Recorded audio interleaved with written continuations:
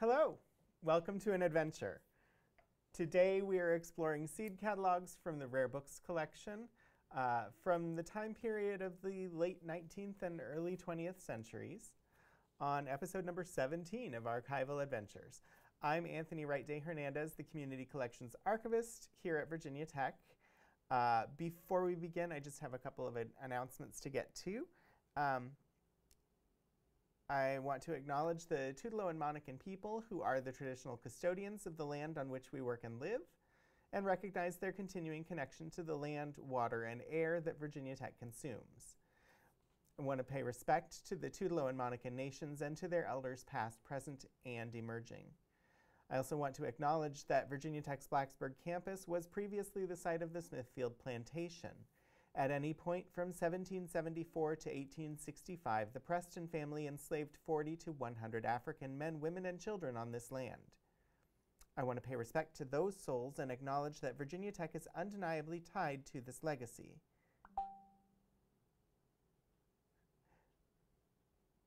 Sorry, getting a notification here.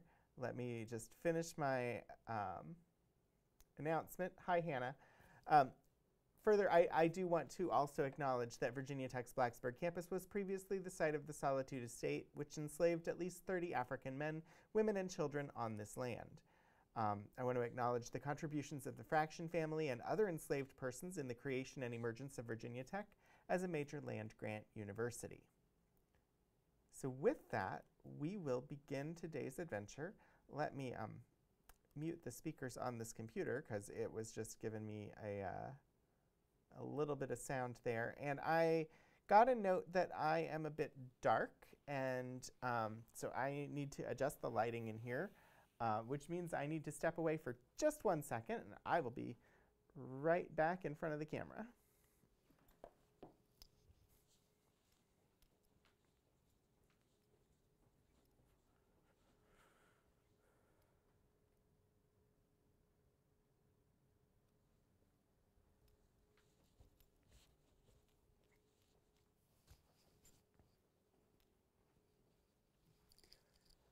So hopefully that will be better.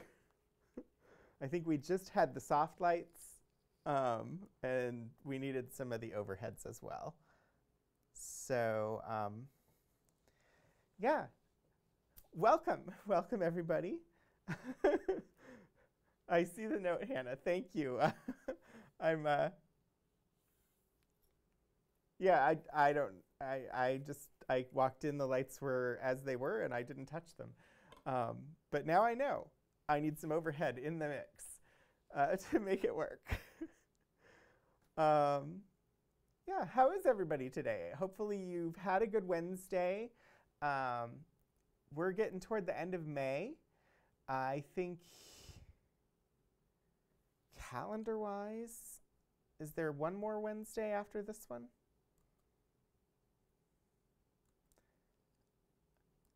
I'm just going to check because that might affect, yes. So next Wednesday will be the last Wednesday in May, and as you may recall, if you've been here for multiple Wednesdays, yes, Hannah, yes, indeed, this is a keyleth pin to fit with the theme. May, we've been focused on trying to look at gardening type stuff, plant life, etc. So last week we had the watercolors of fungi. Of course, the first week in May, we actually had a holdover from April when I was doing LGBT content because the Michael Collins papers got mixed in on the last Wednesday of April, but that's okay. May, we've been focusing on gardening and plant life and things like that. So last week we had the watercolors of fungi. This week we're looking at seed catalogs. Next week we may be looking at the Master Gardener program here at Virginia Tech. But also, when I was pulling the seed catalogs, I saw the most amazing book that I had not seen in our collection before. It's actually a set of books that have samples of trees in them. And I may just want to do, I may want to start the stream looking at that. I don't know if it would take the whole stream because there's not a lot of content. It's just little panels of wood from trees. And there's not like a ton of description with it or anything like that. But I may start with that and have the Master Gardener stuff along to take a look at if that doesn't end up filling up enough time. But the tree book, the wood book, I think is what we're going to do next week because I'd never seen it before and it was really cool. And so I think that I'm going to share that, and we'll do the Master Gardener stuff another time, maybe when we're doing like Virginia Tech focused things, or maybe next year if we do another plant focused month. I don't know. We'll find out. But yeah, today is seed stuff. Also, I haven't decided what we're doing for June. I need to think about that. I'll have more on that for you next week. So in the past, I've done exhibits and pulled materials for actually in support of the Virginia Tech Master Gardener program. And with that, I pulled a bunch of these seed catalogs. I don't know a ton about them personally. Kira may be on later and she may know a bit more. But we have seed catalogs going back to the late 1800s and on up through like the 50s. So I thought it would be fun to look at them, kind of see what seeds were available, how they described the different plants. With the weather being spring-like and it kind of being planting season, I kind of thought that that was a good direction to go in. So I pulled a bunch of these and we'll take a look at them today. And I just got a raid. Welcome in 16-Bit Eric and the Whimsies. Hi Wraith Faye, hi Adventures of Tony. Let me do a shout out because I always forget to. If you happen to be here and you don't already follow 16-Bit Eric, he is well worth a follow. He is absolutely one of the best people that I have ever encountered. 3 days a week on his channel, he does some chatting or game playing. He knows tons about tabletop role-playing games and is also the host of, or the GM for the Streampunks RPG group's current campaign of Star Trek Adventures on Monday evenings at 6:30 p.m. Pacific time on the Q Times channel, as well as a player in the GaryCon Live Gax Pack TTRPG on Saturday evenings. So definitely, if you're not already a follower, go ahead and give a follow over to 16-Bit Eric. I don't know if we have a follow command or a shout-out command in the studio's channel, but I'll try.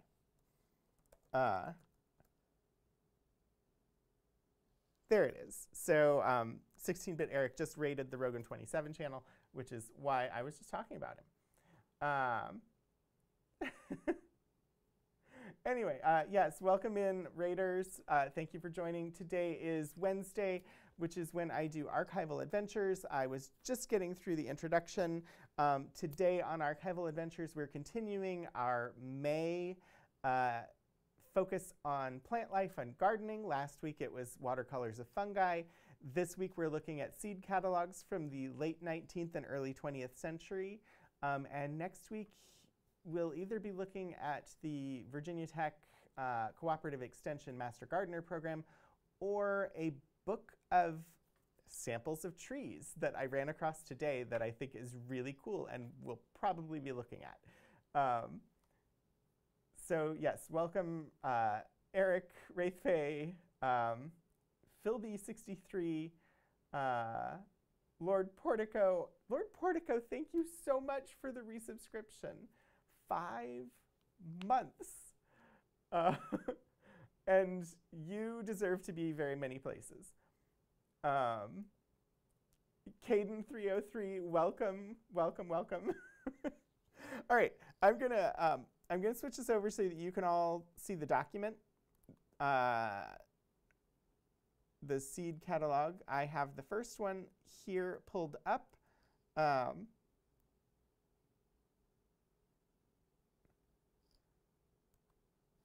Many, many messages. So the first one that I have, these are actually currently in Library of Congress order, so the call number order. So we'll be encountering them however they got categorized that way. But from what I can tell, that's mostly by manufacturer. So this is Hoffman's. But yeah, so first one that we have here is Hoffman's Farm Seeds from 1926. They all have beautiful like illustrations on the front. And here, I guess, I'm not 100% sure what kind of flowers those are. If anybody does know, feel free to pop that into the chat because or either that or we'll find out as we look. So here we actually get, woo.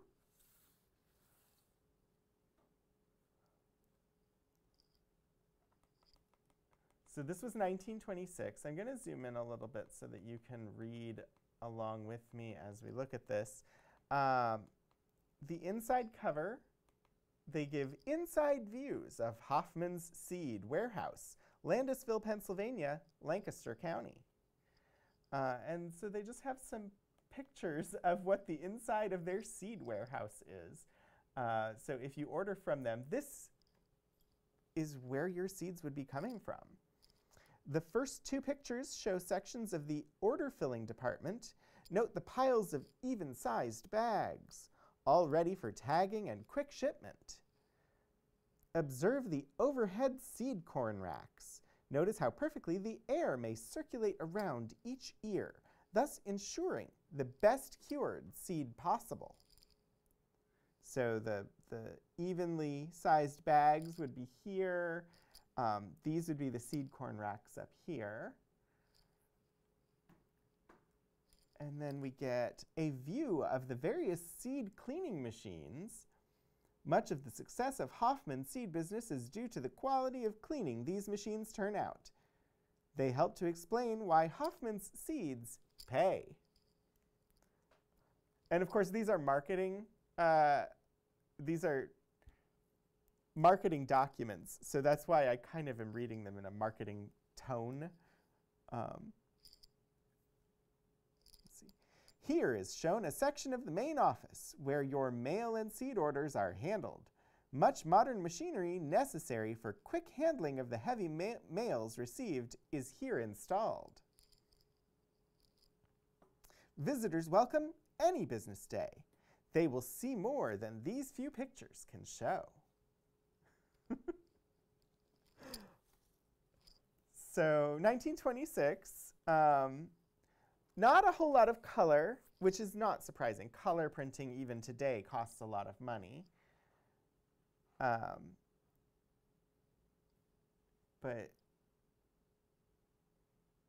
this is a farm seed catalog, so high quality seed for every farm crop. Your farm deserves good seeds, and this book points you toward them. This is not a list of new, untried things, fancy-priced novelties, etc., nor is it full of special bargain offers, because such things don't go along with a sound, healthy farm seed business. But you will find this book to contain the plain truth on reliable kinds of seeds for the standard farm crops, and maybe some pointers on other crops you are less familiar with. You should be among the thousands who each year depend on Hoffman's catalog for their seed supplies. If you pay them, or they would, it must pay them or they would not do it. and just so surely will it pay you. To you, if already a Hoffman customer, do we extend a warm thanks for your support, because it is only those like yourself that have made this seed service possible. We're counting on you as a 1926 buyer. You will find us trying to please you as we trade together in good seeds. A.H. Hoffman Incorporated. They have a note here, important, about seed prices. 13 years ago, our firm started a plan that has since been adopted by most other houses.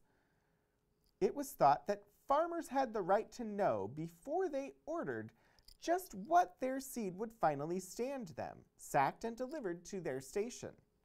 Hence our offers about free bags and prepaid freight charges. This plan has proven so much to customers' advantage that it has been maintained without charge ever since the day it was first announced. Interesting. So basically what they're saying is they're not going to charge you for the bags and they're not going to charge you for the delivery. They're just going to charge you for the seeds. And that was new and highly popular.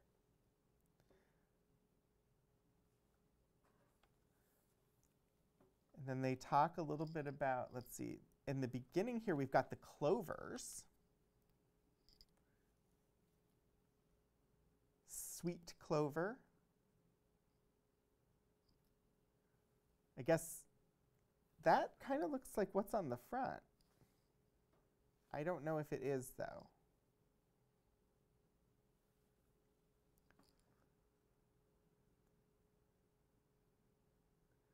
Sweet clover. With the outlook for high prices on most other legume seeds, sweet clover will likely be used more than ever this year.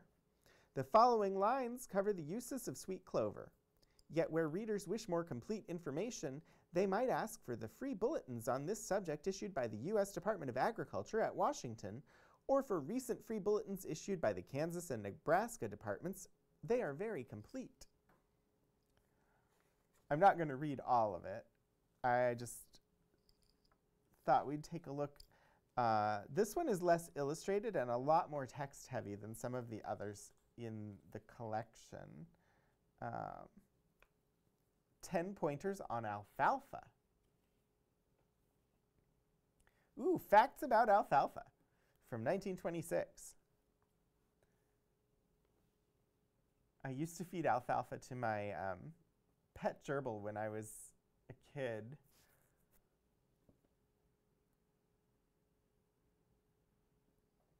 Hamster, not gerbil, but that's okay. I still fed alfalfa. There is no state in the Union in which alfalfa cannot be successfully grown. Alfalfa produces from 3 to 7 tons hay to the acre. It will grow 3 to 5 crops a year. It has as much protein as wheat bran. It does not exhaust the soil, it enriches the soil. 360 stalks have been grown from one seed. 3 pounds, I'm skipping lines. Alfalfa in money value is worth 45% more than other clovers and 60% more than timothy. 1 acre will pasture 20 pigs for 6 months. 3 pounds a day makes full feed for fattening lambs, 4 to 5 pounds for aged sheep, 35 pounds for steers. Lambs wintered on alfalfa will produce 1 to 2 pounds more wool than when on the ranch. Fed to dairy cows, alfalfa maintains the flow of milk equal to June grass. It can be chopped fine with cornmeal. Such a mixture is worth more a pound than the original cornmeal. Its long branching roots penetrate far down, push and crowd to the earth this way and that, and thus constitute a gigantic subsoiler.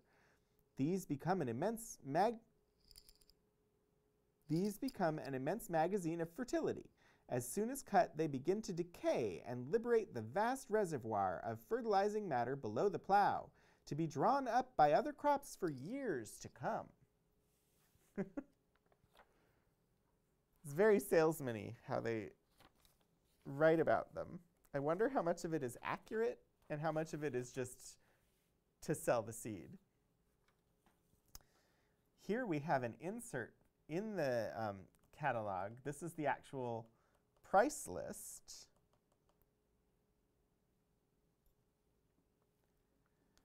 So we were just looking at alfalfa. And so alfalfa seed, ooh, wow. The text is very small. Give me 1 second. I'll put it back in front of you. I just need to be able to read this if I'm going to read it to you.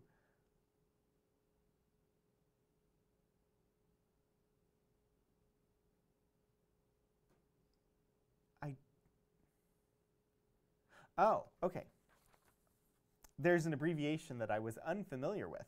But so the price is per BU 60 pounds, which means per bushel. So per 60-pound bushel, alfalfa seed is $13.75 for Kansas alfalfa, $14.25 for Northwest alfalfa, $25 for Grimm alfalfa, and $17 for Canada variegated alfalfa. Interesting.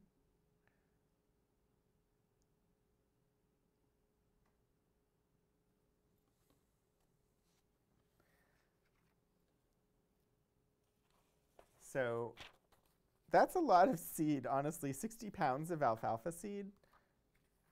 That's going to be quite a lot.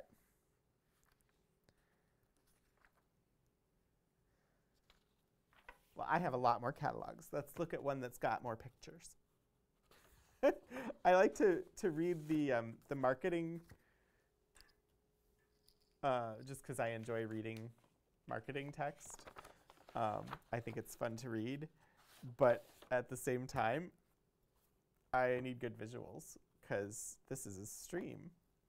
All right, so this one is B.K. Bliss & Sons Illustrated Handbook for the Farm and Garden and Catalog of Garden, Field, and Flower Seeds from 1880.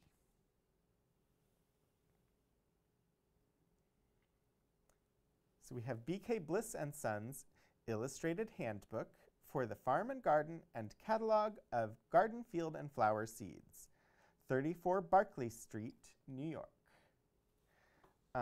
This one is a bit delicate, so I'm going to use the foam so that I don't stress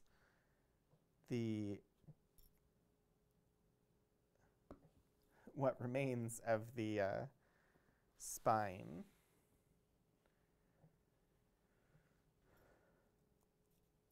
So if you're not familiar, I have a foam wedge.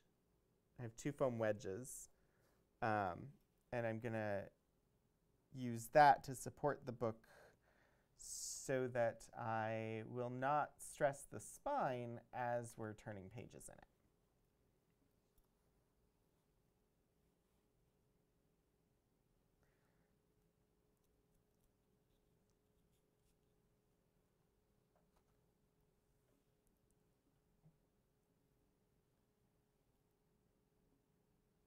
Novelties and other seeds of special merit, or of recent introduction, many of which are now offered for the first time in this country. Calendula officinalis.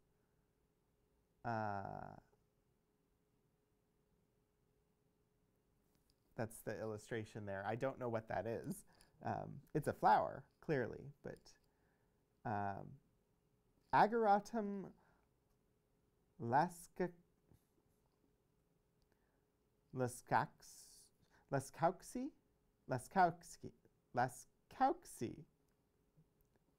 Whew, that's hard to say. A lovely rose-colored variety of this beautiful bedding plant, fine also for pot culture. New climbing asparagus. That's much easier to say. One of the finest of all the hardy climbers and a very desirable trellis plant. It has the beautiful feathery foliage of the ordinary asparagus. in the form of a graceful running vine, admirably adapted for decorative purposes, for which florists will find it invaluable. It is covered in the fall with bright red berries, which form a beautiful contrast to the deep green foliage. The plant dies down to the ground like the ordinary asparagus in the fall and makes a rapid growth in spring.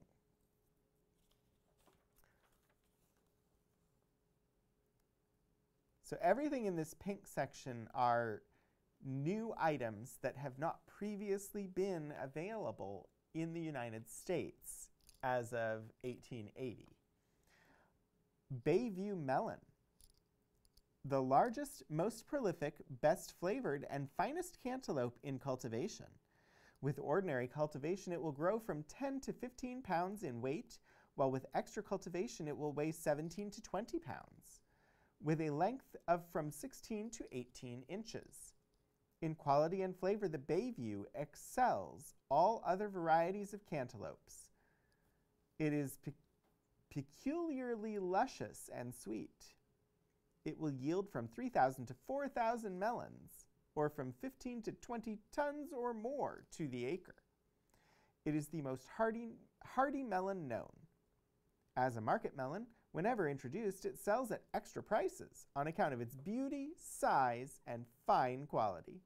It is only about 5 days later than the small early Jenny Lind. It can be picked quite green, will ripen up finely, and carry safely for a long distance. Per packet, 15 cents. Ounce, 40 cents. Pound, $4.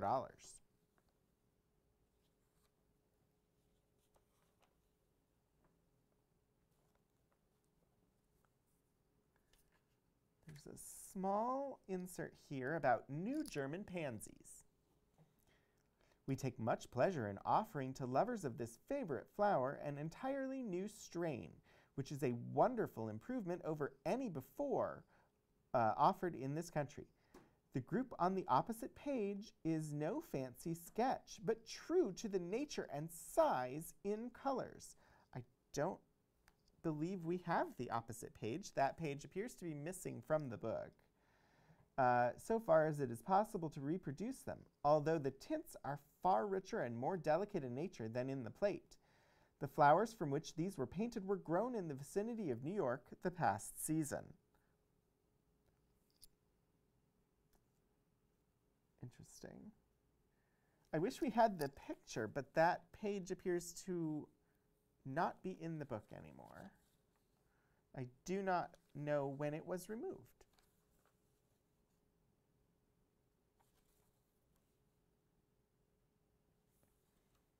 Also, I have no idea where we actually got this book from, whether it was sent to us new or whether it came from somebody else's collection. It's hard to know with a lot of the stuff in the rare books collection exactly how it made its way to us. So I have no way of knowing whether that page was there when we received it and has been subsequently removed, or whether that page was missing when we got the book. This appears to be varieties of cabbage. Marblehead mammoth on the upper left, stonemason, improved American Savoy, premium flat Dutch, half early Paris cauliflower, and early Wyman. I'm uncertain why the cauliflower is included there with all of the cabbages. To my knowledge, cauliflower is not a type of cabbage, but interesting. Oh, I've got a message. Oh, I don't. It was just blinking at me from a long time ago. Let's see what else we have. There are some that have many more images. Also, if anybody watching has questions about stuff, I'm happy to try and answer, whether it be about the materials we are looking at or about archival practice in general. I'm open to answering questions. Hey, Hi, Kira. Calendula is one of the 2 birth flowers of October. I did not know that.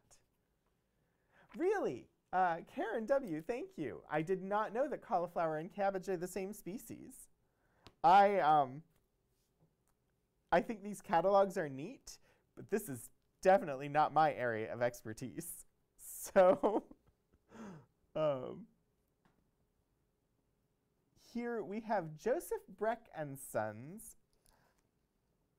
Still got kind of a deteriorating spine, so we'll stick with the foam. Joseph Breck and Sons Garden Field and Flower Seeds, established 1822.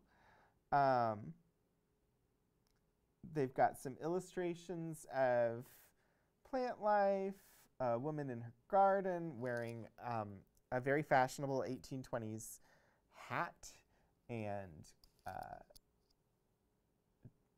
outfit there. But then there's this little cherub figure here, the naked child. The font choice, I don't really quite understand. In modern context, this font choice would be something we would expect on a Chinese restaurant or stereotypical depictions of East Asian cultures. So I'm not sure why it is in use here on this seed catalog from 1822.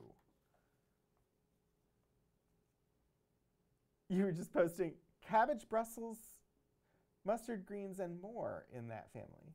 Cauliflower, cabbage, broccoli, kale, Brussels sprouts, and a bunch of others. I did not know that. That is really interesting. Oh, the other birth flower for October is Cosmos, which I was not familiar with before Animal Crossing New Horizons came out last year. That game introduced me to Cosmos. Annual descriptive catalog.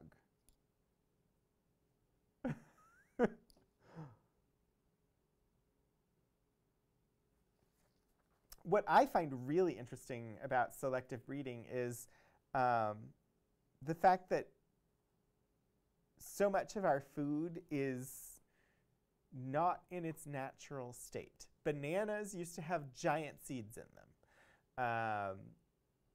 And they were bred selectively to reduce the size of the seeds. Or, honestly, wheat has changed quite a significant amount from its wild progenitor state.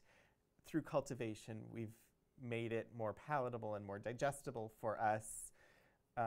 Brussels sprouts over like the last couple of decades have become less bitter.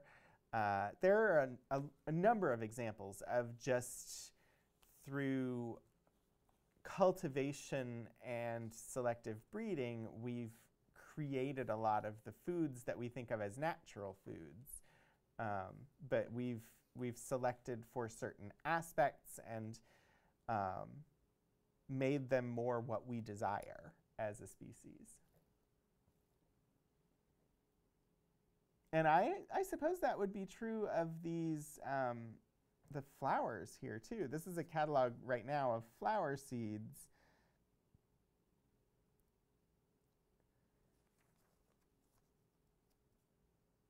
I'm not sure what I want to highlight in this catalog. Ooh, here we go. 25 varieties of choice selected annual flower seeds for $1. Lovely little picture here.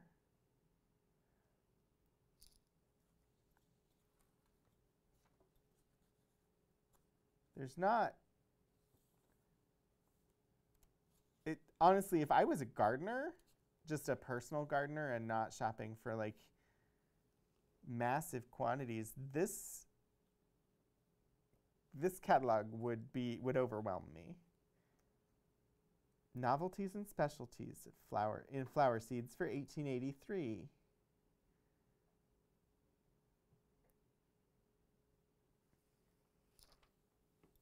Let's see. Aquilegia chrysantha, golden-spurred columbine, a strong-growing, beautiful variety, forming bushy plants 3 feet high, producing freely all summer an abundance of golden yellow flowers.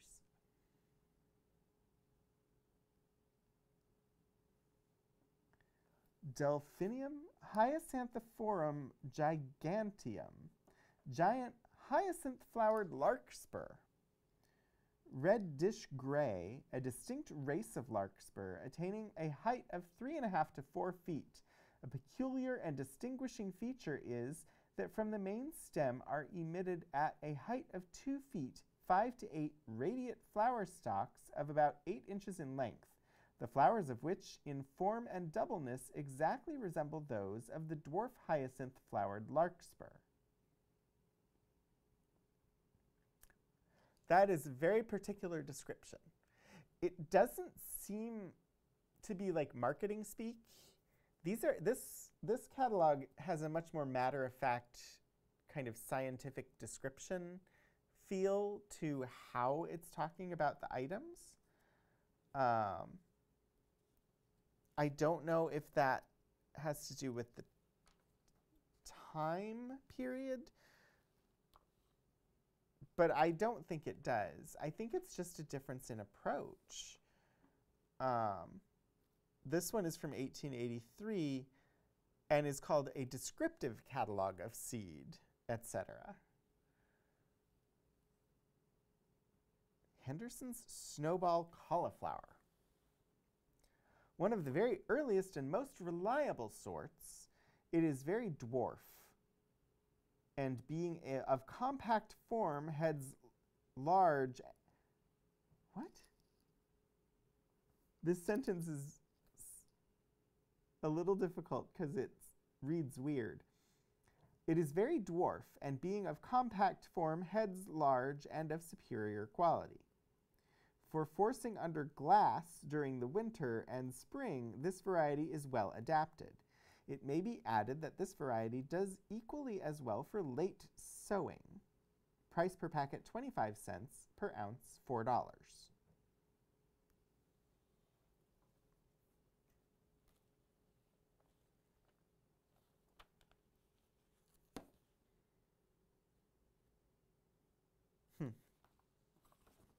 Let's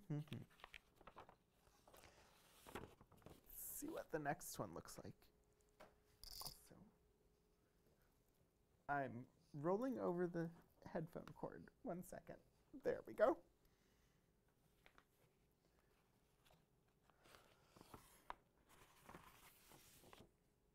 This one is very colorful on the front. 1952. That's probably why it's so much more colorful. Condon Brothers Seedsman, 1952 Annual Catalog, Rock River Valley Seed Farm, Rockford, Illinois. Condon's new hybrid vegetables. New hybrid Io Chief sweet corn. Condon's giant hybrid tomato. Condon's new hybrid cucumber.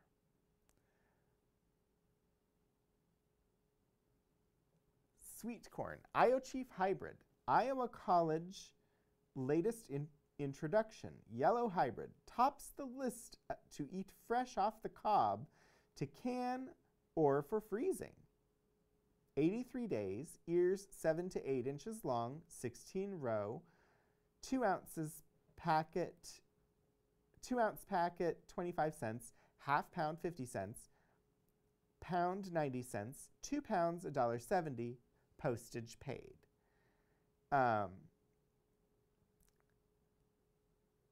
It's interesting to me how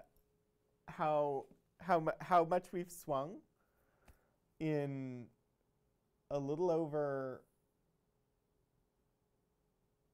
what, I guess around 70 years or so. We've swung from loudly claiming, look at these wonderful new vegetables developed by science, to people really not wanting GMOs, genetically modified organisms, but hybridization is a form of genetic modification. So it's interesting to me, like they were advertising how these had been newly scientifically developed through hybridization, and that was a selling point for them in 1952. But today, any hint of genetic modification is considered bad when it comes to the fruits and vegetables that we eat. I don't really have an opinion to share on it. I just think it's interesting that is kind of the shift in narrative that's happened in 70 years. 3 new beautiful annual flowers for 1952. Special offer, number 14. 1 packet each. $1 postpaid. We have petunias and tetra snapdragons and tithonia. Down in the lower corner here is the tithonia. Tithonia, torch. All-America winner for 1951. Most publicized flower novelty in years. As easy to grow as zinnias, thrives in hot weather, produces cut flowers that bloom from August until frost. Packet for 45 cents, postpaid.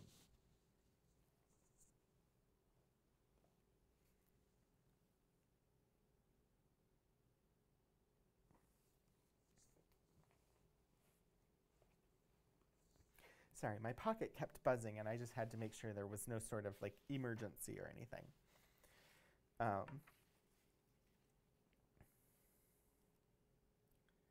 Plant the new Streamliner, giant ever-bearing strawberry, and have all the luscious big red berries you want both spring and fall. Outbears any other ever-bearing strawberry equal to many spring-bearing varieties. One planter reported returns of over $25,000 from 1 acre the past season. Color rich red, clear through, firm, of high texture, sweet and delicious. It will bear this summer starting 60 to 90 days after planting and will continue to bear right up until heavy frost. Next year, you will have spring, summer, and fall fruit. Next year, oh, whoops, I already read that sentence. It really has everything. Fine flavor, large size, good color, heavy bearing, and is self-pollinizing. Supply is limited and demand will be heavy, so order early, please.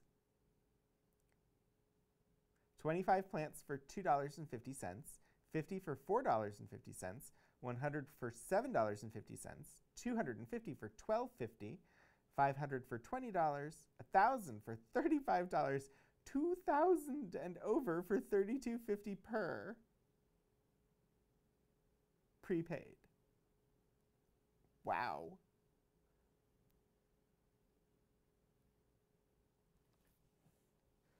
New thornless boysenberry, new cultivated blueberry.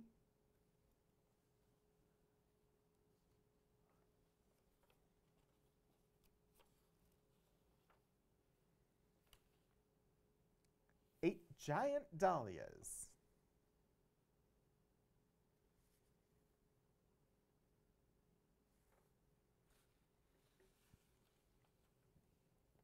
There's a lot of red in this catalog. Icebox watermelon. New Canadian red rhubarb. Oh, you can't see those. They're down at the bottom of the page.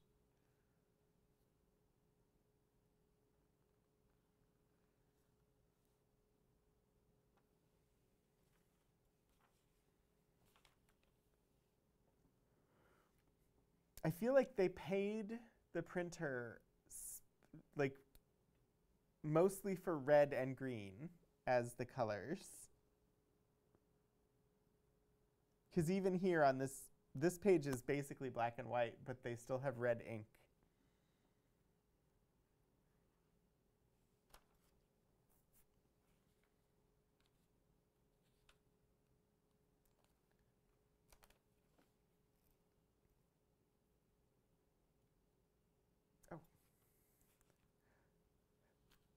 things did weird things on my computer screen, and it took me a second. Let's see.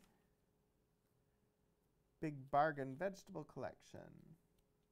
Big Flower Seed Bargain Collection. Lima beans, beans. Some more color pages later on.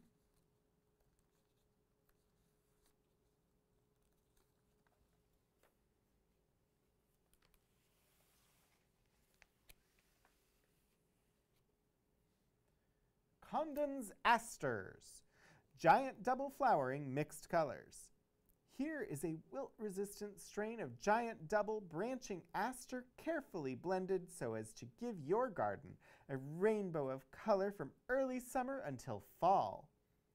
Plant is sturdy, 2 to 3 feet tall, blooms average 4 inches and better across. Branching freely, producing abundance of blooms on stalks 18 to 24 inches long, making them excellent for cutting or bouquets. A packet for 15 cents and 1/8 ounce for 50 cents, 1/4 ounce for 75 cents, 1/2 ounce for $1.25, and a full ounce for $2.25.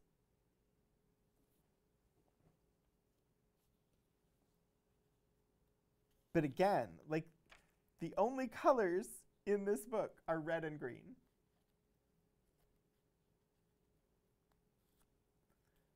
They have red in different shades, giving you pinks, but otherwise it's only printed in red and green, which I did not notice at first, but by this point in the book, definitely do notice.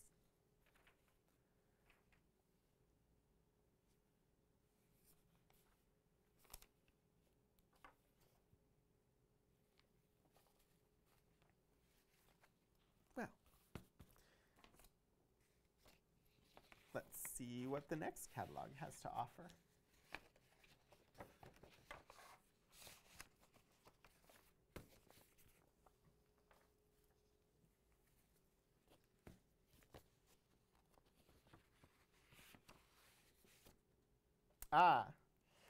This is the one that I used for the tweet about today's show. Diggs and Beetles Seeds, 1930. It's got some wonderful art. These are drawn. They're not pictures. Marglobe tomato, golden bantam corn, and Texas Laxton peas, and a Detroit dark red beet. Diggs and Beetles Incorporated, General Store and Office, 1428 East Main Street, branch store and warehouses, 1711 to 9 East Franklin Street, branch store Uptown, 603 to 5 East Marshall Street, Richmond, Virginia. So let's see what Diggs and Beetles had to offer.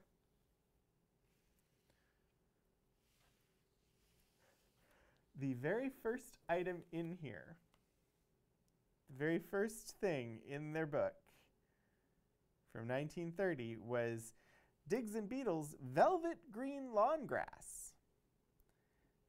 Diggs and Beetles Velvet Green Lawn Grass is composed entirely of the very highest grade and most suitable grasses for making a beautiful lawn as respects color, texture, and permanency. We have made a careful study of the difficulties met with in making a pretty and permanent lawn, and after many years of experiment, we have made this perfectly balanced mixture of American and European grasses, which do best in our climate.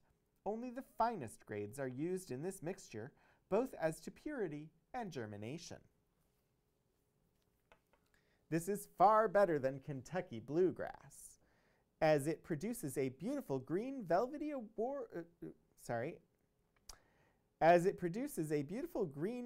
sward in 6 to 8 weeks from time of sowing and lasts for many years without reseeding.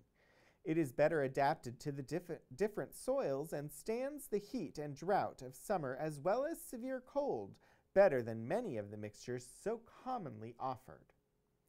That we have been successful in securing the most desirable combination is shown in the character of the beautiful lawns surrounding the handsome homes of many of our customers, our city parks, cemeteries, and other public grounds in and around Richmond, as well as many large country estates who use this mixture in large quantities. Every year adds to its popularity and increasing sales. It should be kept in mind, when comparing prices, that this grass is composed of the choicest, cleanest, and heaviest seeds.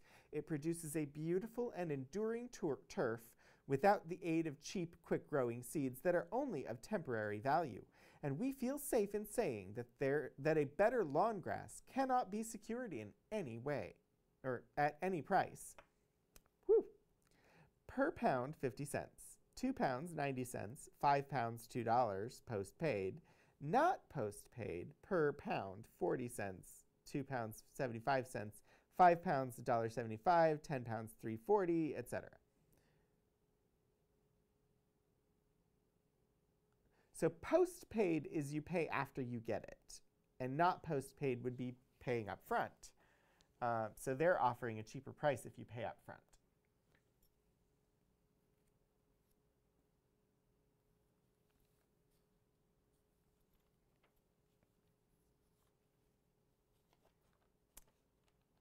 Ooh.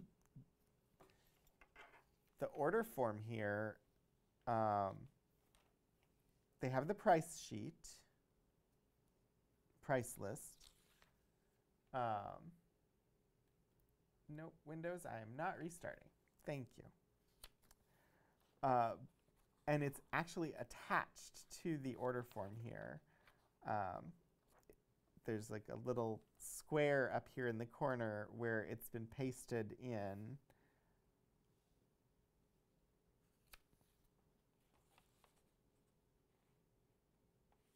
That's pretty cool. And it still adheres there very strongly after all of this time. Gardener's Guide on Sewing Table. Oh, this is pretty neat. We've seen some interesting tables like this in the past. I believe it was in a diary that we saw some similar things. This table has been carefully prepared and answers hundreds of questions gardeners and farmers want to know. Time of planting is for latitude of Richmond, therefore allowances should accordingly be made for more northern or southern climates. For fuller instructions, see Cultural Directions under the heading of each kind of vegetable. So this says that for alfalfa, you should sow or plant in March, April, and August through to October 15th. Quantity for 100 feet, it just says broadcast. I'm not sure what that means. Quantity for an acre, 25 to 30 pounds. Distance between rows, broadcast. I'm guessing, so broadcast to my knowledge would be you take a bunch of it, like if you're doing it manually, you would take a handful of seeds and just kind of toss them around. That, to me, seems like what broadcast would be.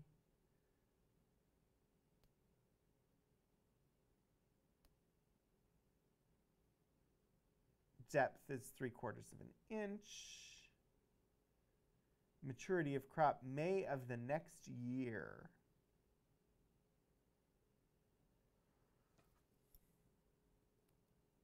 Interesting.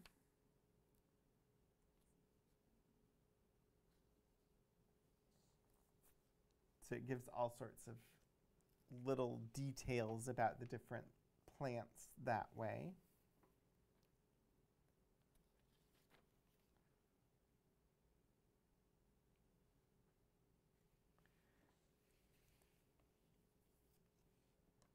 So I find it very interesting, the different kinds of corn. Here we have garden corn and sweet or sugar corn separated out. We have culture, plant 3 or 4 grains, It's telling you what to do with culture corn. Adams Extra Early. This well-known variety is the earliest and hardiest white garden corn. Because of this, it is largely grown by market gardeners in the South for the earliest crop. The ears are short and thick, and while rather small, they are usually ready about 7 weeks after planting. It can be planted close as the stalks grow only about 4 feet high. This variety should be grown on good land, well fertilized. And then so that was Adams Extra Early. Then there's Adams Early. Then there's Improved Adams Early. And then there's one called Trucker's Favorite, a splendid second early hardy white corn coming in about a week later than the improved ear of beautiful market and table appearance. Oh, sorry. I skipped a line there. Amazingly, it read okay. Coming in about a week later than the improved Adams Early, it has deep white soft grains, tender and sweet, and makes a good-sized roasting ear of beautiful market and table appearance. Not only is this one of the best corns for second early use, but it is also a good variety to plant late to mature corn quickly for stock feeding or for marketing meal. It may be planted as late as July 15th and will then make good corn before frost. But the ones that we're more likely to actually have encountered on our table are things like the Golden Bantam. This is a distinct variety and is really a superb early sweet corn. It has golden yellow grains, deliciously sweet and tender, exceptionally rich and pleasing with a flavor all its own. It is hardy and can be planted earlier than most sweet corns. The ears are 8-rowed, 6 to 7 inches long, generally 2 to the stalk. We consider this the best early sweet corn for the family garden. And then there's Country Gentleman, a favorite variety for mid-season and late crop, both for table use and canning purposes. Has small white cob thickly covered with irregular rows of very long, slender white grains of excellent quality. The ears are 8 to 9 inches long and with 2 or more to the stalk, which grows 6 to 7 feet high. Considered by many the best of the later varieties, keeps tender and fit for use through a long season. We've got cantaloupe and muskmelon. So this catalog here is much more aimed at like the small and family farmer. So it still gives pricing that would apply for people buying for farms. But I feel like this is much more geared toward a single family home type of garden. The descriptions they're giving, the way that they're giving images of a lot of things, they offer smaller quantities of things. I feel like this is more geared toward a gardener, or at least acknowledging that part of their business includes the gardener and not just the farmer.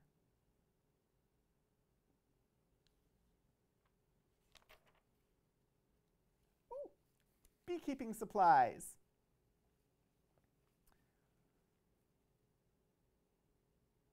Lewis Bee Ware. Put your bees in up-to-date, finely made hives, and they will pay you big profits. 10-frame hive with metal roof cover, each 31 pounds, $3.55. Crate of 5 for 145 pounds and $16.10. 10-frame honeycomb supers for scalloped sections. 10-frame full-depth supers or bodies, 10-frame half-depth supers with shallow frames. So the 10-frame full-depth supers or bodies are a sheet of bee comb foundation oh, nope. Let me try that again and actually read the description and put it on screen where you all can see it, because I've not been good at that today. You know, I wonder if I do this.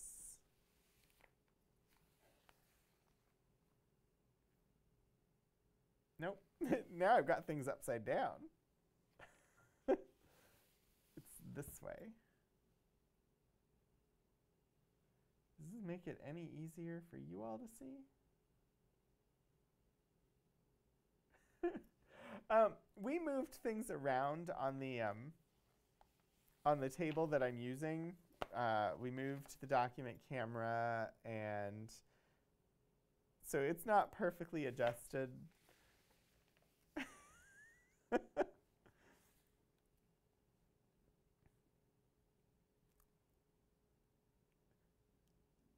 Eventually, things will become easier, more refined. Either that or we'll change them again, and I'll just be off for another few days. We'll see. A sheet of bee comb foundation must be inserted in every frame of the hive and super. This acts as a guide and causes the bees to build straight combs. It also encourages them to work and supplies them with wax that they would otherwise have to produce. They use about 15 pounds of honey to produce 1 pound of wax.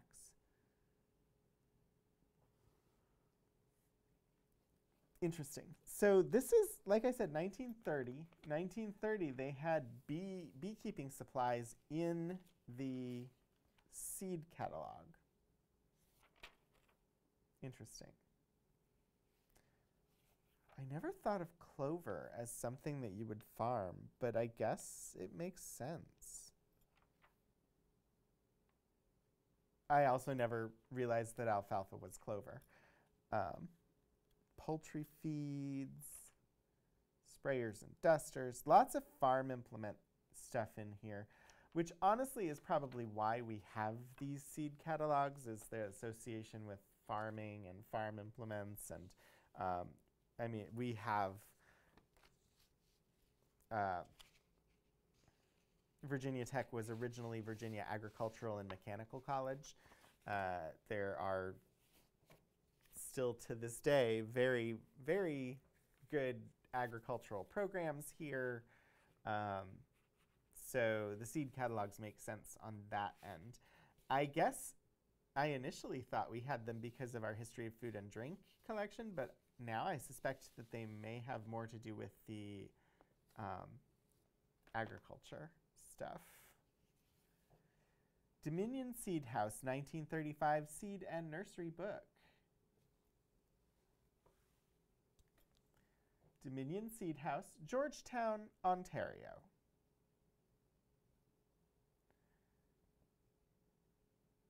See, and I just don't know why.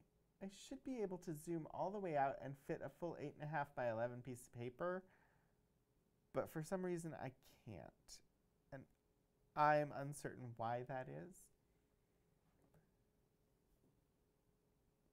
Still, we have this is from 1935. The Garden of Your Dreams is in quotation marks. Seed and Nursery Book.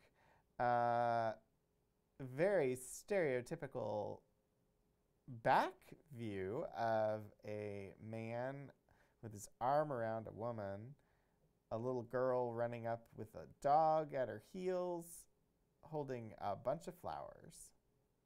And they're all looking out at an extensive garden.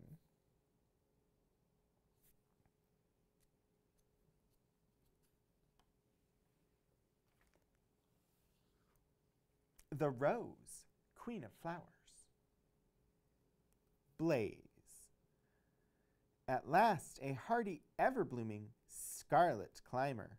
So valuable, so outstanding a variety is the new Blaze considered that its introducers, Jackson and Perkins, Newark, New York, have obtained a patent upon it, U.S. Patent number 10. Yeah, Philip, the cover does kind of seem like an illustration from a Dick and Jane book. Yeah. it's a very like middle America idealism, Norman Rockwell, sanitized view of the ideal American life from the mid 1930s.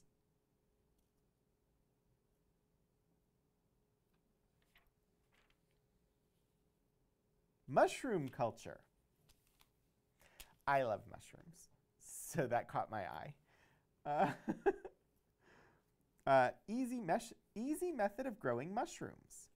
A planter gives the following directions for growing mushrooms on the lawn.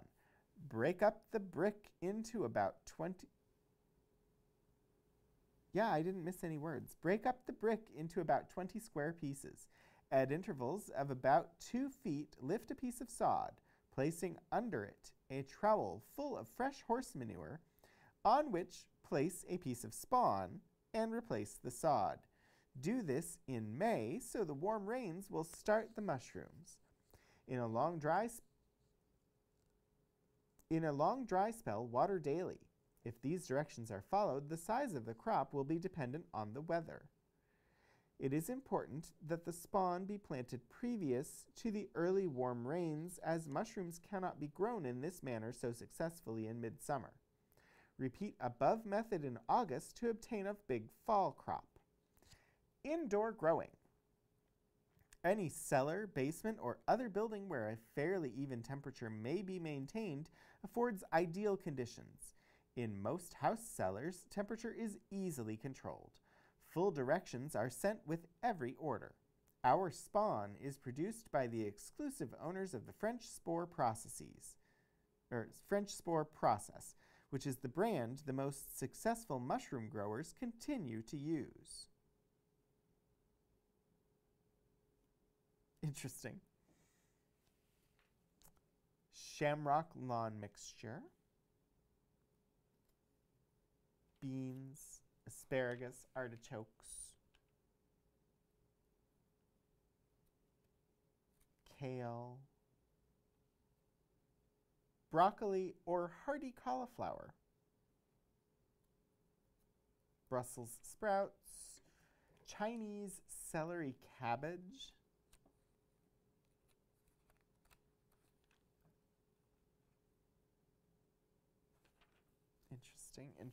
Interesting. Oh, there's another example of specifically bred foods. Most people in the United States think of carrots as orange, but carrots did not used to be orange at all. They were specifically bred, the orange carrots were specifically bred for William of Orange, if I'm remembering correctly. And it was not previously a color that carrots naturally were. Amsterdam coreless forcing, especially desirable for greenhouse and frame culture, entirely coreless and of delicious flavor. Small short tops, roots blunt pointed and fresh deep orange. Very popular wherever tried, and we recommend this highly for the garden as well as the greenhouse.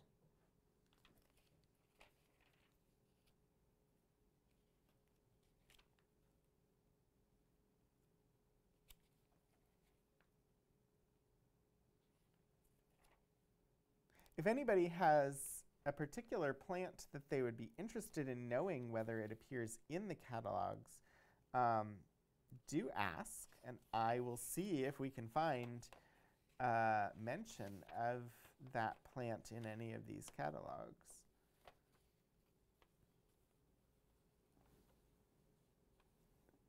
They've got their order form.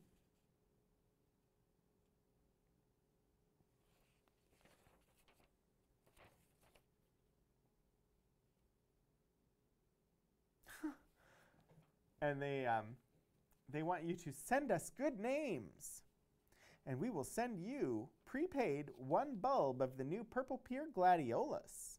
See catalog, page 87. Do not pick names at random. We want only names of people who love their gardens and houseplants.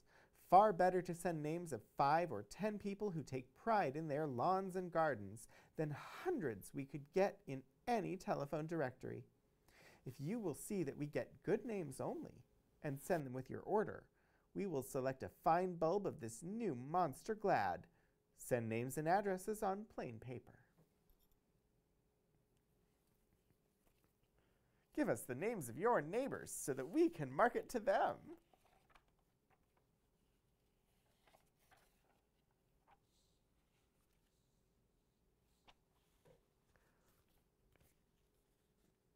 Dominion Seed House.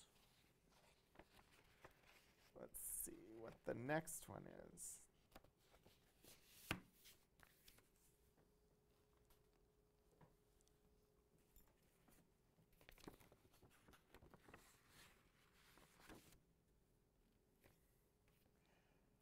J.A. Everett, seedsman, again with the red and green.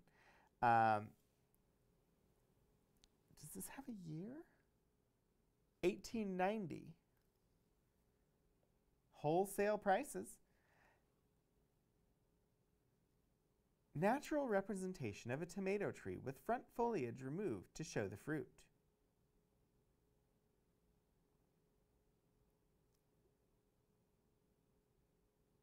OK Seeds and Other Specialties, Indianapolis, Indiana.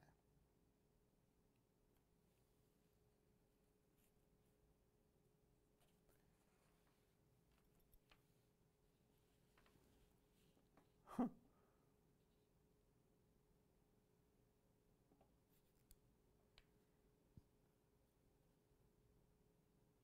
OK Seeds. Interesting.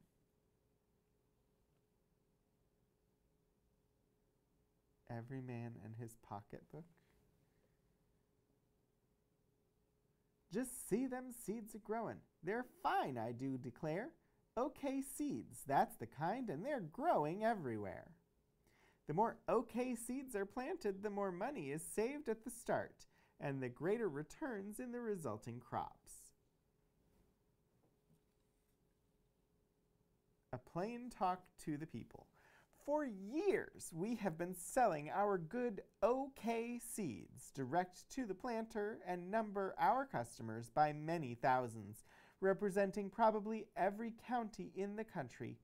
Our ambition is to have our OK Seeds planted on every farm and in every garden in the country. We hope to accomplish this because no other seeds are so cheap. No other seeds are so good.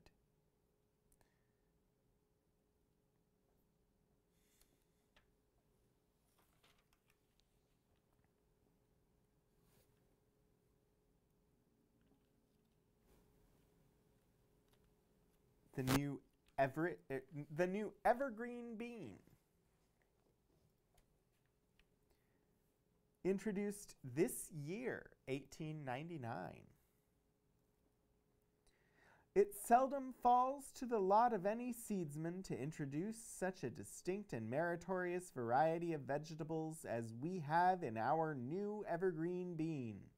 A bean that is unsurpassed in its green state by any other variety in existence, or if allowed to ripen on the stalk, then pulled and cooked in the winter, pods and all, equals the best fresh green beans, is worthy the attention of all gardeners. This is what we have in our new evergreen variety. The evergreen bean has a long, round green pod, entirely stringless. Medium-size, pure white beans that, if not used in the pods, are equal to the best white beans when dry and shelled. The beans in the green state are most delicious and remain in prime condition a long time. In fact, they never get tough, even when left to mature and dry on the stalk. They can be pulled and will cook into a tender, delicious dish of green beans. The illustration is intended to impress upon our readers the fact that they can now enjoy a delicious dish of green beans as well on Christmas as on the 4th of July. In fact, this new bean makes it possible to have green beans every day of the year. Any garden without this new bean for $18.99 will be lacking of the chief novelty and chief attraction that it might possess. Enjoy green beans every day in the year.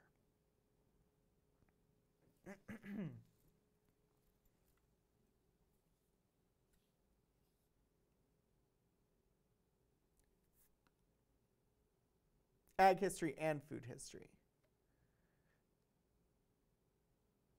Fruit catalog, lithographed catalogs.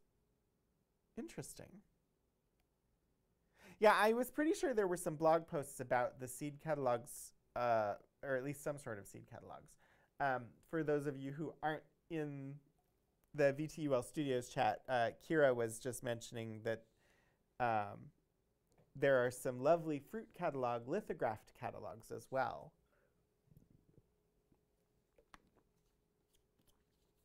And she's looking to see if she can find a blog post that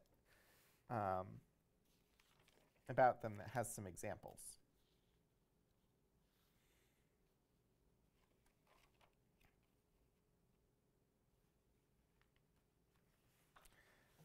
So with this, we've got their order form.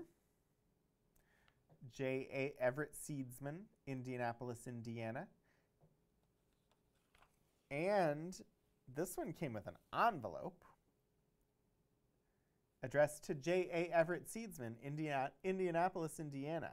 And in 1899, apparently that's all you needed to put on the envelope. You didn't even need to put an address, just Indianapolis, Indiana, and it was going to get there.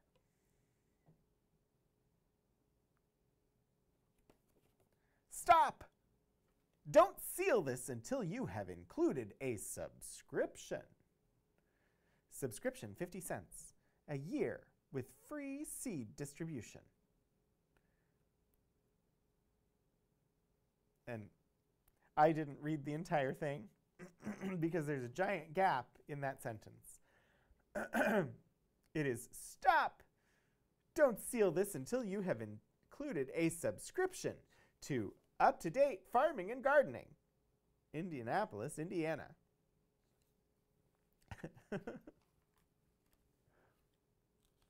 Beets, the great secret. If you want the best seeds at the lowest cost, that will produce the best crops and realize the most money, plant Everett's celebrated OK seeds.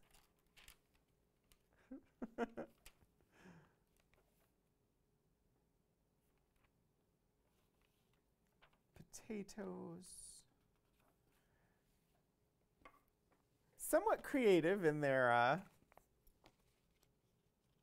discussion of OK seeds. There we go. Blog posts. Thank you, Kira.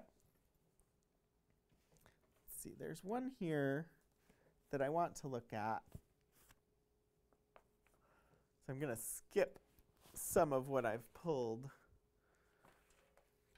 because this one looked rather interesting. It's very colorful, but still just green and red. But I thought this one was attractive to the eye, which made me want to look at it.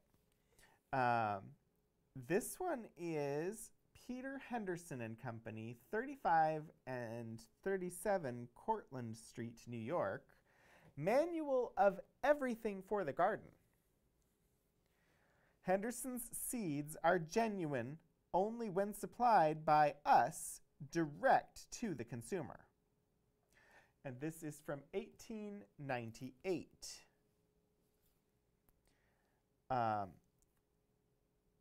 It is bound together with their holes punched in here, and it's just tied.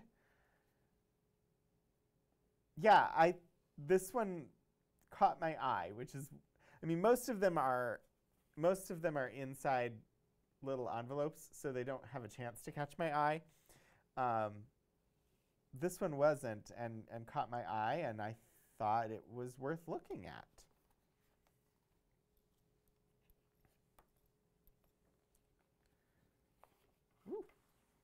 I also don't want to be rough with it. Important announcement. Peter Henderson and Company's new departure. Henderson's seeds are genuine only when supplied by us, direct to the planter. One of our main reasons is that by only supplying the planter direct with, we remove the tendency to dangerously cheapen production, which successful competition for the dealer's trade continually demands. Best seeds cannot be the cheapest. Our aim to supply the post-seed... Oh, no. Some of the text has come off due to the embossing on the other side of the cover. Our aim to supply the best seeds in the world, that all may learn that Henderson's superior seeds produce superior crops. Our mission, expert breeding, improving, and growing of pedigree seeds carefully selected to ideal types and ever-rising standards.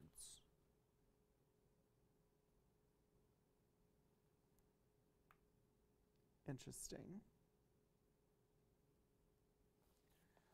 Henderson's seeds are delivered free, except where noted, anywhere in the United States, direct to the planter.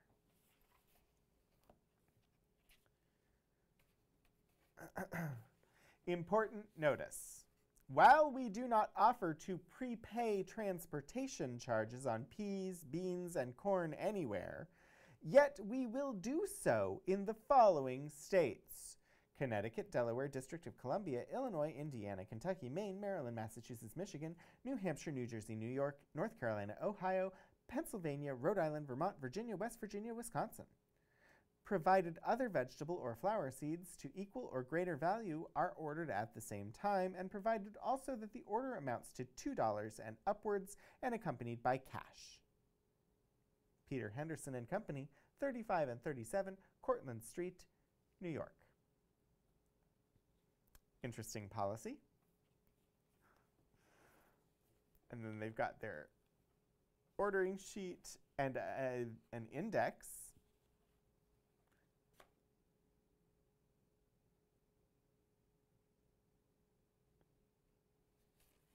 How long did that policy last? Is that what you're asking?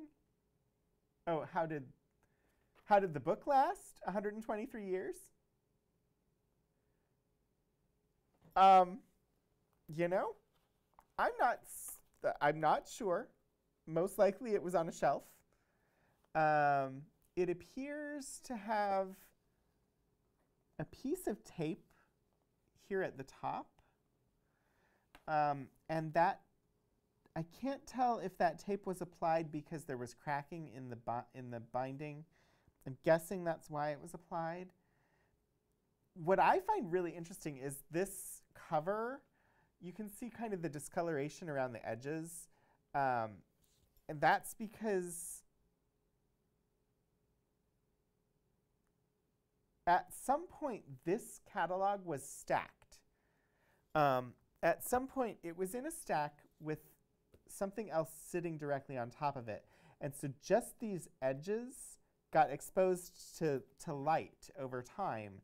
This is discoloration due to light, where the center of the cover had like another book sitting on top of it and didn't get discolored. So really, like, the reason why this lasted is that it was on somebody's shelf and there with a bunch of other books, and that's how it managed to survive. But I don't know. I don't know exactly where we got it from. But yeah, I can tell just from the discoloration on the cover that it was in a stack of books at some point in time, and for a long enough time to have sun discoloration around the edges.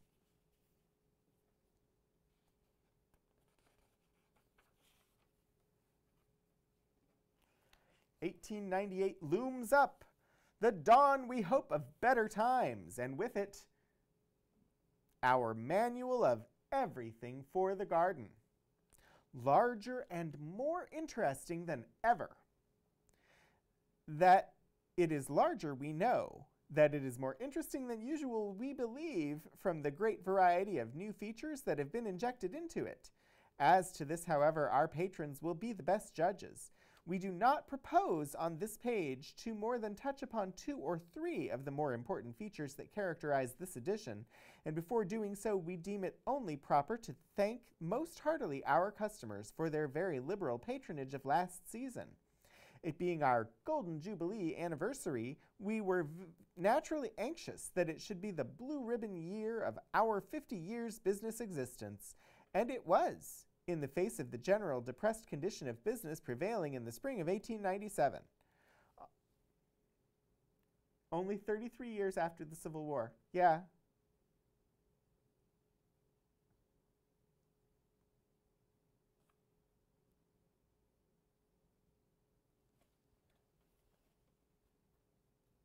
And 33 years after the Civil War, and you'll note their list of where they will prepay transportation charges, it's all northern and midwestern. Nothing in the South, really. Like, they get down to Virginia, but they don't even go down into North Carolina with this policy. Nope, they do. They do North Carolina. They don't. Georgia's not on here.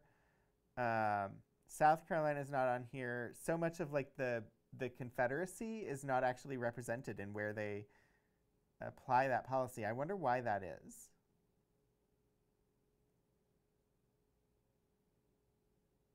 I mean, they're centered in New York, so it may have something to do with just the cost associated with shipping. But they're willing to do it all the way out to Michigan.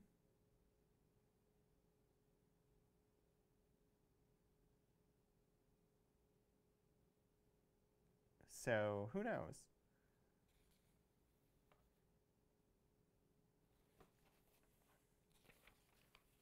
My guess is that it's probably related to the cost of shipping, but it may also be related to their expectation that whoever is purchasing will be able to pay their debts.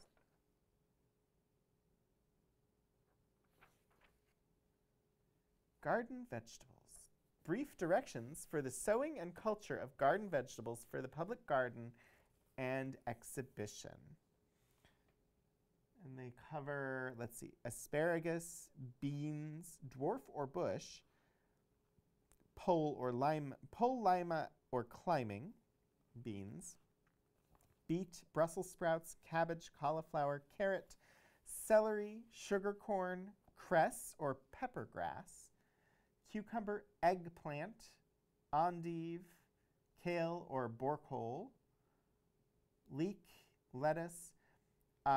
I feel like just because of Bonnie Gordon and her antics online in the last couple of weeks, I need to read the entry for eggplant in at least one seed catalog.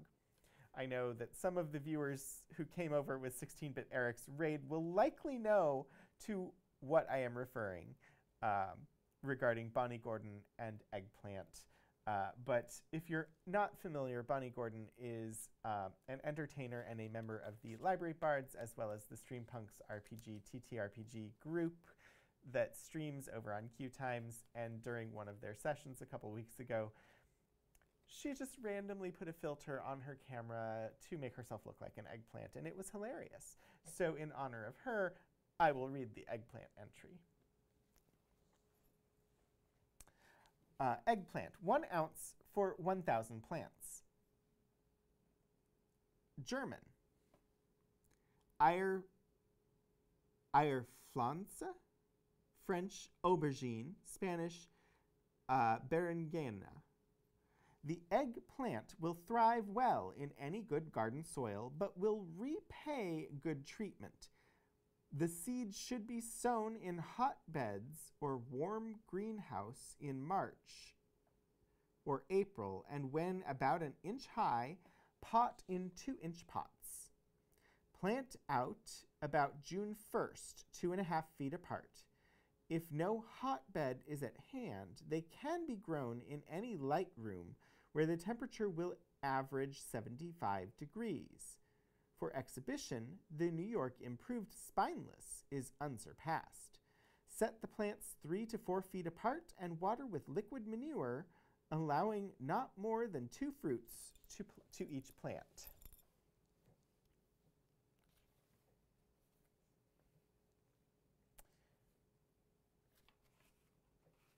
We have muskmelon, watermelon, okra or gumbo, onion, parsley, parsnip, peas, pepper, pumpkin, radish, rhubarb, salsify, or oyster plant. I'm unfamiliar with this one, so let's read this one. German, Boxbart, French, salsifis, Spanish, ostra vegetal, 1 ounce to 75 feet of drill. The oyster plant succeeds best in light, well-entrenched, mellow soil, which previous to sowing the seeds should be stirred to a depth of 18 inches. Sow early in spring in drills 18 inches apart. Cover the seeds with fine soil 1.5 inches in depth, and when the plants are strong enough, thin out to 6 inches apart. So this, I'm uncertain. I don't think this is actually a seed catalog, except that it had an order form, so maybe it is. But this part at the beginning is most definitely telling you how to grow these things, like giving you instruction on what to do with the seeds when you get them. It doesn't actually list a price, which is interesting. Spinach, squash, tomato, turnip, cold frames and hotbeds, preparation of manure,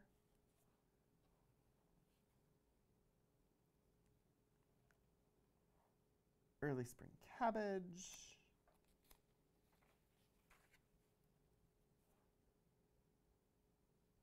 new lettuce number 2, golden rose celery.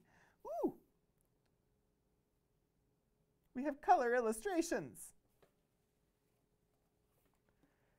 Peter Henderson and Company, New York, 1898.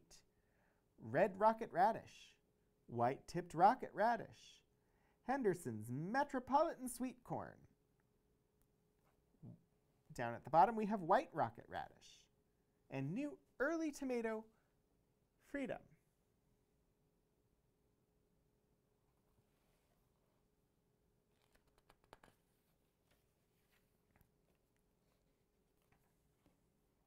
New early pea, Prosperity, introduced last season as 1897.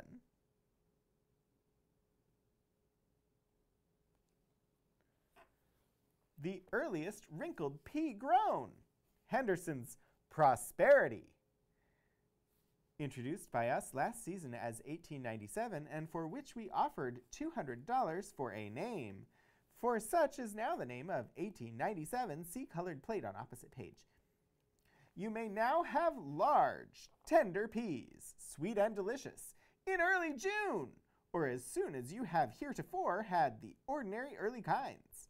Enormous peas, enormous pods, enormous yielder.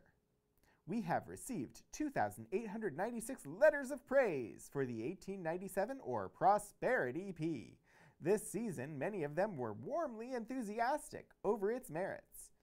Space only permits us to print the following. Hyde Park, New York. I picked 1897 pea on the 18th of June. It is far superior to any pea I have ever grown. There are 8 and 9 fine large peas to a pod. It certainly is a very fine pea. James Horrocks, manager, Crumworld Farms. Springfield, Massachusetts. While inspecting several of the finest estates at Lenox, Massachusetts, I was much impressed with what I saw of your new early pea, 1897. Would you kindly favor me with a small packet of seed? If they do with me as they did at Lenox, would like to illustrate them in Farm and Home. F.H. Plum, agricultural editor. Rhinecliff, New York. I consider the 1897 a first-class pea. 8 to 10 large peas to a pod. Uniform in ripening, very tender, good flavor, good cropper. T. Harrison, gardener to Honorable Levi P. Morton. Your new pea, 1897. I consider the best pea I have ever grown in the past 25 years. I have picked 3.5 bushels out of 1 quart of seed. M.J. Connors, Irvington-on-Hudson, New York. The 1897 pea combines extreme earliness, quantity, and quality. The plant is robust and vigorous, and the peas rich in flavor. Elma M. Brown, Buffalo, New York. Mass Horticultural Society awarded George D. Moore of Arlington, Massachusetts, first prize for Henderson's 1897 pea over all other peas, and Mr. Moore writes us, your early 1897 pea took first prize and tops anything I have ever exhibited at the Mass Horticultural Society, and the society is open to all the world. I have given 4 quarts to several of our vegetable commissioners, and they all agree that so far it leads anything yet offered. This is a lot of text about this new variety of pea that they decided to offer in 1897. We have never yet been able to offer to our patrons an early pea which possesses in a marked degree more desirable qualities. On both sides of the Atlantic, specialists in pea culture, hang on, just telling Windows not to restart again. On both sides of the Atlantic, specialists in pea culture have been struggling with the problem how to combine fine quality and productiveness with earliness. It must be conceded that hitherto all these efforts have failed, inasmuch as we have only been able to offer for very early use the round and hard shell types of extra early peas. These have a value peculiarly their own, but the quality is far below what we would wish. We feel confident that at last a variety has been secured which combines earliness with all the good features of the latter marrow varieties, viz. Delicious flavor, tenderness, sweetness, size, and productiveness. This variety has had very thorough and exhaustive trials conducted in various latitudes and under varied conditions. Therefore, we have no hesitancy in making the most extravagant claims for its merits, which are supported by the opinions of expert gardeners. Prosperity pea grows about 2.5 feet in height. The vine is robust, and the foliage is large and vigorous, closely resembling telephone in general appearance, though dwarfer and very much earlier. The pods, which are as large as telephone, are produced in great abundance and are well filled with from 6 to 8 peas of enormous size. But, as we have stated, its chief value lies in its earliness. And when we consider the peas so large and as rich in flavor as any of the latter wrinkled sorts, can be had 3 days after Henderson's first of all, the best and earliest round or hard shell variety, its value can be readily seen. Among those who grow peas for their own use exclusively, there are many who plant only the extra early types, because our short spring and hot summers are not conducive to the free growth of the latter varieties. It is to this class of growers that we recommend this variety with confidence. They can now obtain early in the season, while climatic conditions are favorable, as delicious peas as is possible under any conditions in this country or any other. 20 cents for half a pint, 35 cents for a pint, 60 cents for a quart, and $4 for a pack.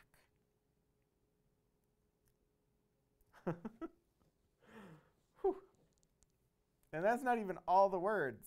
There's a whole second column on the right-hand side of the page with more about praising that pea.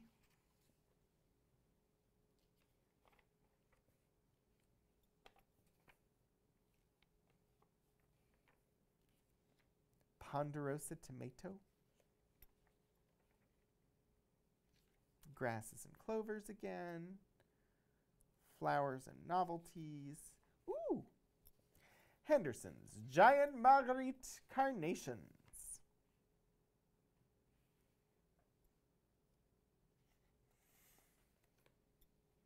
I love the color illustrations that pop up in these books from the 1890s. Henderson's Acme collection of sweet peas. Price for full collection of 22 varieties, $1.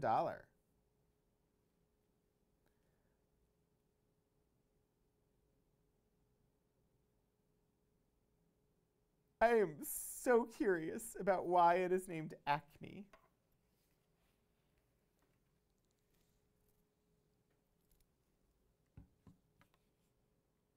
I mean, 1890 would have been before Acme was showing up in cartoons.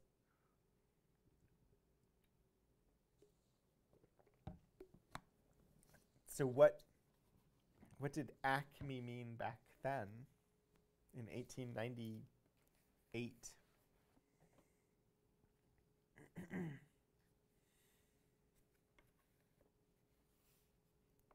The Acme collection of sweet peas we herewith offer, we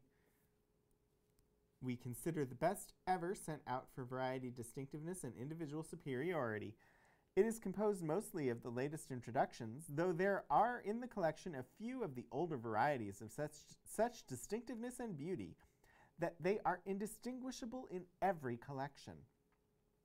They are all beautiful in their modest loveliness, perfection in form, graceful in arrangement, delightful in perfume, exquisite in coloring, lavish in bloom, unequaled for cutting, gay and cheery in the garden, of the easiest culture, succeeding with everybody. In short, irresistible in their wealth of charms. If the primitive varieties were such fragrant favorites in the old-fashioned garden, it is to be wondered at, with these wonderfully improved sorts of increased size, better shape, greater quality of bloom, with 3 and 4 flowers borne on a stem, and with lovely new colors, that sweet peas are now enjoying unprecedented popularity. But they don't talk about where the name comes from. Why are they called Acme? Image result for Acme origin. Acme comes from the Greek meaning peak, zenith, or prime. Interesting. I did not know that, and that would make sense why they would use it to describe their sweet peas. I had no idea that that was the meaning of Acme.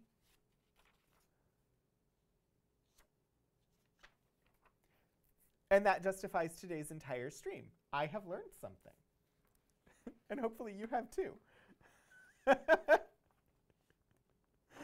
I do hope that these are educational or interesting when I do them. And I don't always know. But today we learned about where the term Acme came from and what it means. Henderson's Select Quartet of Hardy Garden Roses.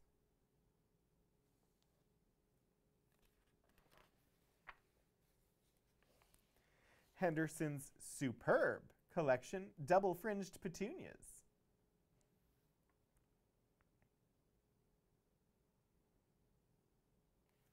And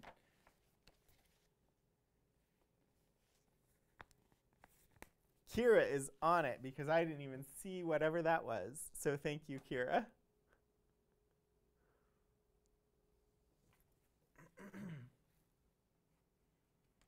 Let's see, we probably have time for one or two more.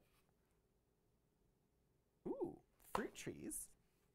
We haven't looked at very much with fruit trees. And this one seems really small. Let's start with the small one, and then we'll do the fruit trees. Really, really... Oh, wow.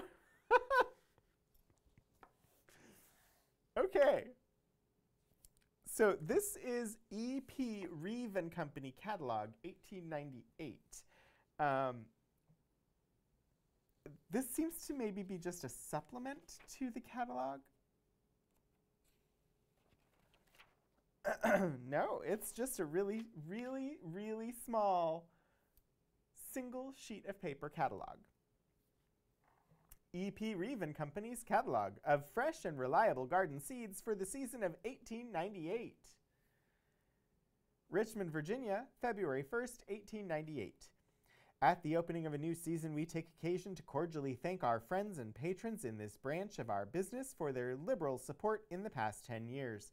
The steady increase during this period attests the general satisfaction given, and we can only promise in the future to continue, as in the past, to use our best efforts to give our patrons the best seeds the country affords at rates as reasonable as possible. Having burned all remnants, the least doubtful, our present stock is entirely fresh and reliable, larger and more varied than ever before, grown by David Landreth and Sons, of whose seeds we have the exclusive sale in Richmond and vicinity. We respectfully ask all in need of first-class seeds to give us a call, feeling confident of our ability to give satisfaction both in price and quality of goods. Very respectfully, E.P. Reeve and Company, Druggists and Seedsmen. Orders by mail filled promptly. Postage 8 cents per pound extra. And then inside, we have their catalog. They offer peas in multiple varieties, First and Best, American Wonder. Danny O'Rourke, Improved, McLean's Little Gem, Tom Thumb, Large White Marrow Fat, Black Eye, Marrow Fat, and other varieties. They offer bush beans, extra early red speckled Valentine, early red speckled Valentine,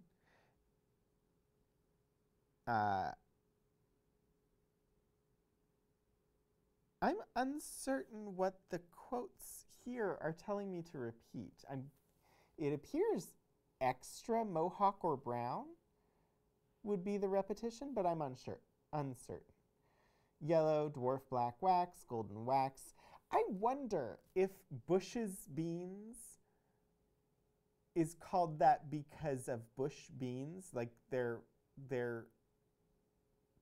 beans that they make are what used to be referred to as bush beans. I wonder if that is where their name comes from. Pole beans, they have large lima, Burpee's large dwarf lima beans, and small dwarf lima beans. Corn, beets, cabbages, carrots, celery, cucumber, eggplant, kale, kohlrabi, leek, lettuce, watermelon, muskmelon, parsnip, pepper, radish, salsify, spinach, squash, tomato, and turnip. And I almost broke into Sondheim there. Parsley, peppers, cabbages, and celery. But then on the back, in addition to our large stock of garden seeds, we have always on hand a large and carefully selected stock of fresh and pure drugs. Medicines and chemicals, select toilet articles, paints, oils, dye stuffs, window glass and putty, cigars and tobacco, and all articles usually kept in a first-class drugstore. Prompt and careful attention to all orders. Registered pharmacist in attendance at all hours who will fill prescriptions with accuracy and dispatch. Our special preparations. Pollock's Remedy for Dyspepsia. Duval and Norton's Celebrated Horse Tonic. Reeves Rheumatic Cure. Reeves Cough Cure. Reeves Emulsion of Pure Norwegian Cod Liver Oil and Hypophosphites. Reeves Alternative or Blood Syrup. Reeves Thymol Tooth Powder. Reeves Thymol Mouthwash. And Dr. McClellan's Toothache Drops. More than 40 years' experience enables us to offer the public this line of preparations of unsurpassed merit. The result of a trial will prove their best recommendation. Oh, Hannah, thank you for stopping by. I hope that everything goes well picking up your mom and that you are safe and arrive safely home. I will see you next time.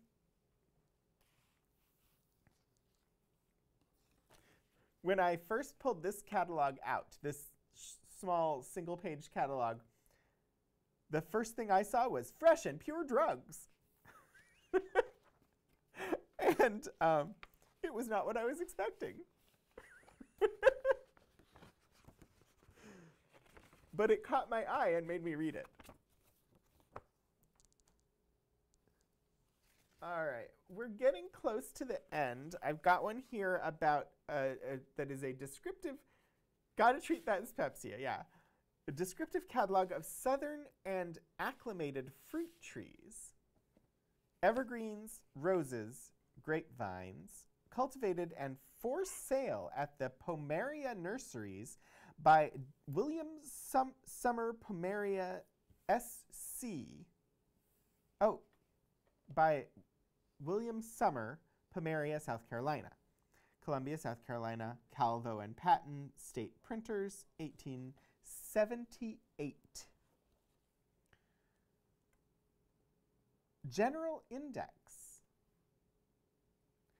Apple trees, pear trees, peach trees, cherries, plums, apricots, nectarines, figs, quinces, mulberries, nuts, medlars, pomegranates, native grapevines, strawberries, raspberries, blackberries, esculent roots, hedge plants, ornamental department,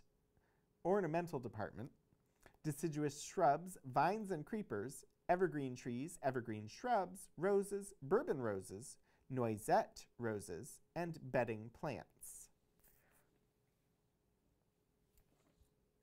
Side note, gelatin companies also made some strange claims about desserts and dyspepsia too. Well, there's always room for Jell-O. Or so we were told as kids. So, I don't know. I honestly have no idea whether gelatin has anything to do with treating dyspepsia, but I do know that many of us grew up with our mothers giving us Jell-O when we had upset stomachs. So something with that stuck culturally for a much lighter dessert alternative that wouldn't upset your stomach, yeah. To my patrons, the business of the Pomeria Nurseries has increased since its establishment regularly each year in a most satisfactory manner, and the proprietor returns his warmest acknowledgments to his liberal customers for their patronage. In preparing my new descriptive catalog, great care has been observed to make it as complete as the space devoted would allow. I have given first a descriptive list of fruits of every variety as they have been tested and found adapted to our climate. These descriptions have been carefully revised and corrected. Then follows a brief list of other varieties which have been tested here, but not so generally disseminated, which will aid the purchaser in his selections. In the ornamental department, the same care has been observed and brief descriptions also given. It has been a constant desire to have in cultivation all the best varieties of fruit as well as ornamental evergreens, trees, shrubs, and roses, which are suited to our climate, and to supply these of a thrifty growth and condition to my patrons. As I am to the manor born, the proprietor trusts that persons about to plant will well give encouragement to their own nursery at home before sending their patronage abroad. All orders should be regularly and legibly written out in a list and not mixed up in the body of the letter. It avoids confusion and prevents mistakes.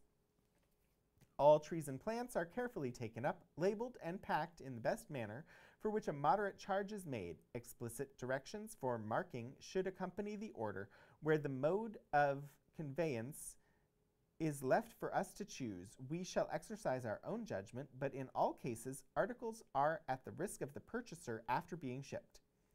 Should loss or delay occur, the forwarders alone must be held responsible.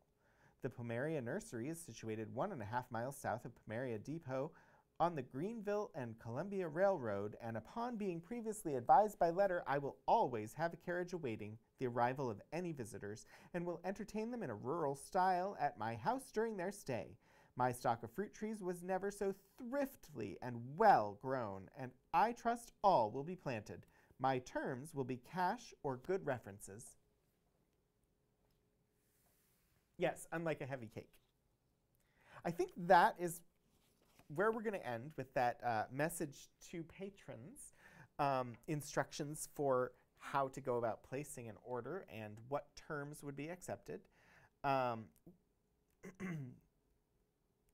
So the semester here at Virginia Tech has ended, but we are continuing with our weekly broadcast of Archival Adventures. Next week, I'm pretty sure I'm going to pull out that bark book, or I don't think it's really bark. It's like cores. It's little square panels of tree cores, and it was really cool. And I think I'm going to pull that. We will take a gander at that, and I will also have on hand the Master Gardener collection materials in case we decide we want to look at them as well. And then for June, we'll pick another topic and kind of explore. I find some of the gardening and plant life items really interesting. If you're at all interested in food history, we definitely have a number of resources on the library's website.